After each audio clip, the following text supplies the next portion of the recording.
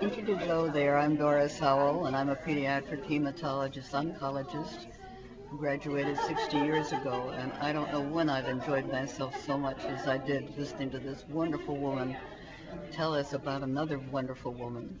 She made it so believable, and so many of the things that happened to Elizabeth Blackwell were still happening when I went to medical school.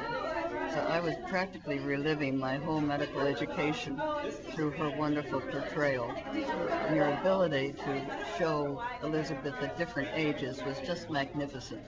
And she continued to make those generous contributions to all of us to her very death. What a wonderful play. What a wonderful actress. What a great time I had. I hope you'll have a chance to see it. It's wonderful. Don't miss it.